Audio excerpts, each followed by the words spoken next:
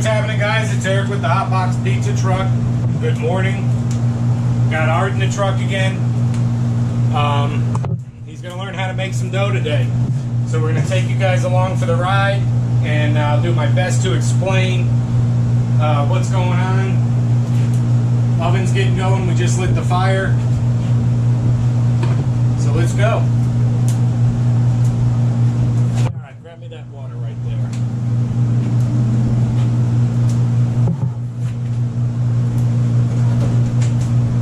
First thing we need, 00 flour.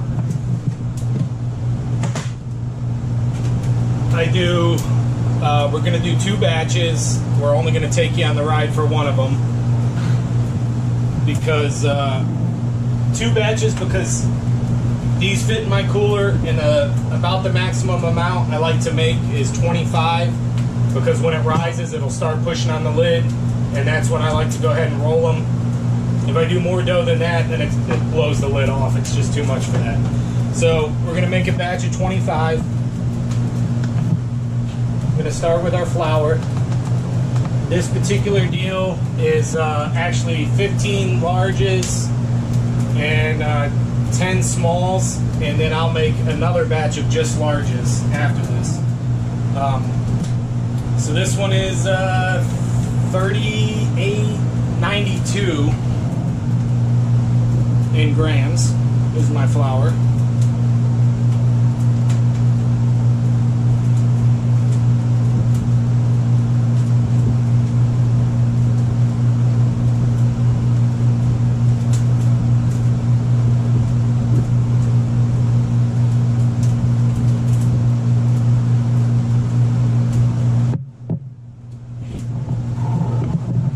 Make sure you guys can see what's going on here. Oh yeah.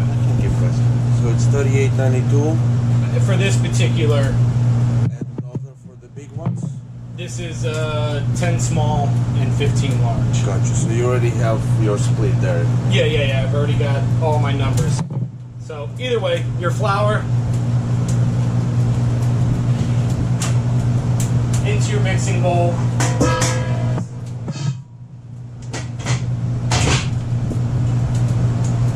You want me to grab the camera there? We'll bring it over in a second. Get your hook on, get all set up. Let's keep this off to the side for our next batch. And this particular amount of flour I have, we're working with 63% with the water hydration. That's the word I was looking for. So 63% hydration works out to be 2,413 grams. So what I do is you want some of that taken away to heat the water up so you can activate the yeast. So what I do is out of the 2,413, I just go ahead and get 413 grams of water, because it's easy in my brain. That leaves me with 2,000 grams of cold water. And I already preheat some water up in my microwave so I don't have to mess with it. So whether you just take the whole amount of water and then separate a little bit and heat it up, or whatever, as long as, I hope you guys follow what's going on here.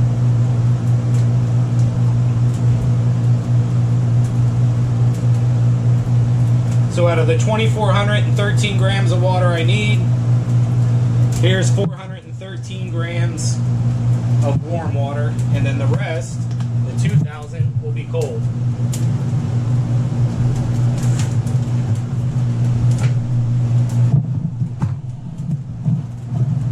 And I just use filtered water. I don't want to get in any debates.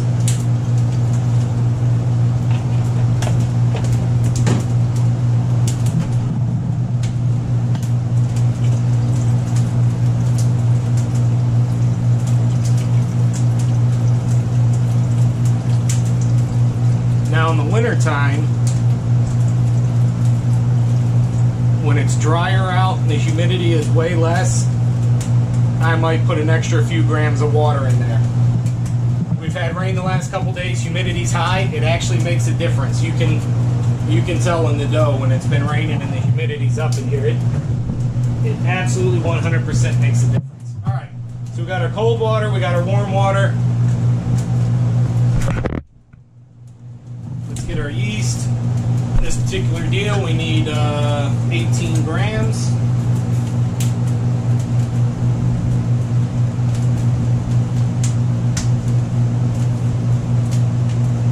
Come on.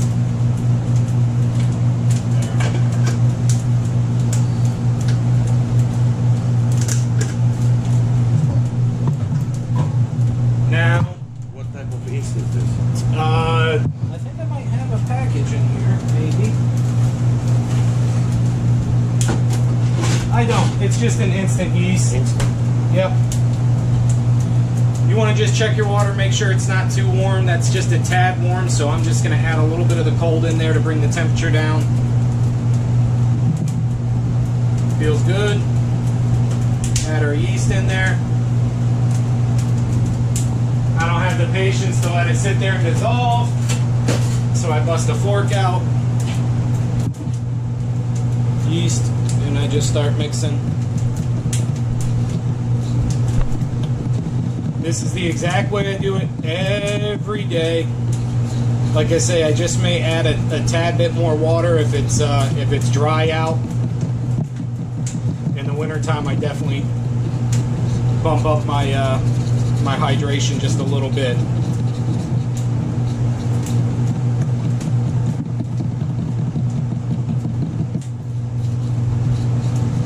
See, it's getting all dissolved now.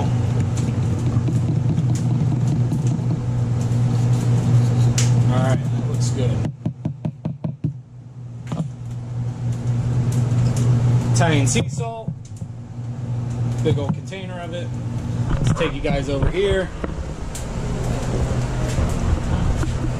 Let's see here.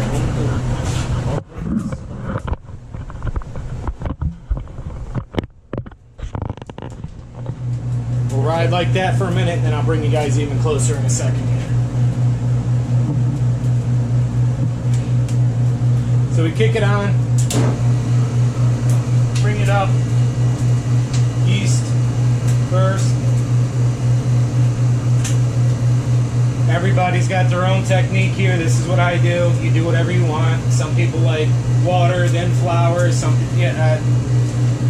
whatever. There's a lot of ways to make it happen. I'm showing you guys how I do it. What's the size of the mixer? 20 quart Hobart mixer. This is a 1953. I completely rebuilt it. Got it primered up, never did get around to painting it. One of these days I might do it. I'd love to put a nice little candy red or something on it. Now it's cold water.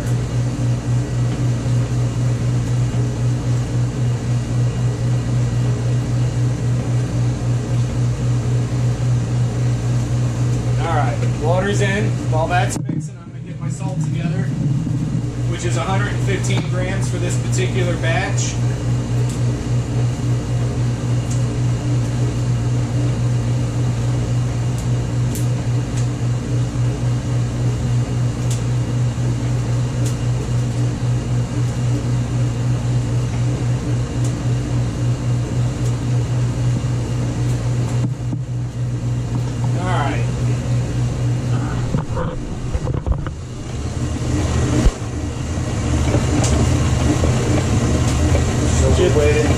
Yep, we're just letting it come together right now. There's no time to measure, just like by the look of it? Yeah, you just go by.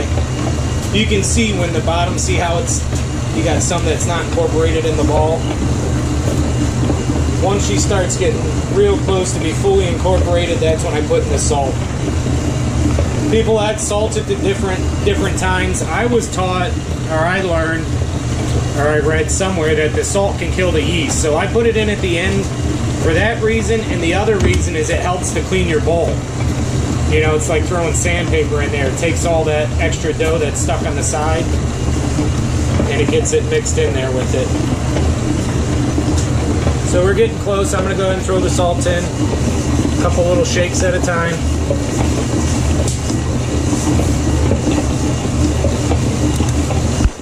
And there's superior mixers out there from this one, but this old girl, The 1953 Hobart doesn't play. Gets the truck rocking and rolling.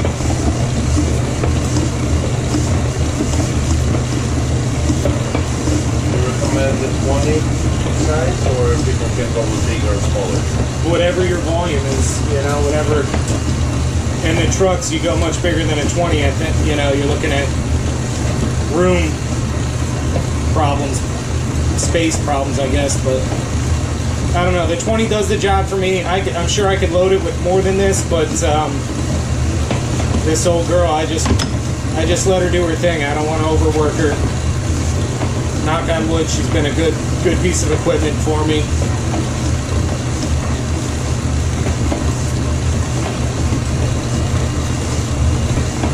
So you can see it's starting to come together now. I'm going to let it go for another minute, and then I like to shut the mixer off and flip the dough ball over so that way it gets a good mix. Again, there's more superior mixers with double paddles and the bowl spins and all kinds of stuff, but you got to work with what you have, and once you learn how to use it are the tricks.